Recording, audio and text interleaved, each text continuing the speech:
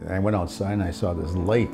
10 o'clock, March 13th, Thursday night. Mike Krzyston wasn't alone. Thousands across Arizona will never forget that night back in 1997. Many say they saw a boomerang-shaped object flying silently through the night sky after 8 p.m. Mike didn't see that.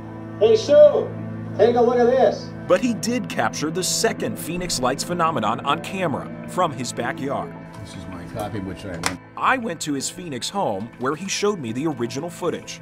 I hit bait areas, finally. Floating orbs of light appearing one by one, seemingly hovering over the city, then disappearing in a different order. And it was as far east as it's ever been. I've never seen it this far to the east. Mike says in the weeks before, he'd seen floating lights to the west, what looked like flares from the Barry Goldwater Air Force Range southwest of Phoenix. But Mike believes these lights looked brighter and closer over the city itself. Officially, the U.S. government says that night people saw military flares dropped from 15,000 feet by Maryland National Guard, who took off from Davis-Monthan before conducting a training exercise over Phoenix.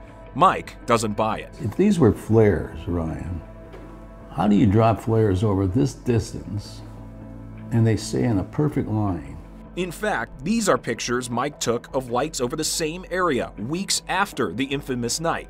Because flares, when they drop, they come down supposedly on parachutes, and they fall at different rates. 2 years later, Mike says someone from the government paid him a visit and saw this footage. He says, "Well, looks like you really got something here." Only to come back months later with the same explanation. With a book about this thick, with computations, and he says, what you saw that night were planes 80 miles away dropping flares. That hasn't stopped film crews and UFO enthusiasts from asking questions. It's been on all the major networks. It's been around the world. I've had production companies come from Japan, as far as Japan. But even the man behind this compelling footage is still not convinced what happened that night. He says we may never truly know. Some people believe it's a UFO, some people believe it's military. I don't know what it was. It was orange lights to me. Ryan Fish, KGUN 9, on your side.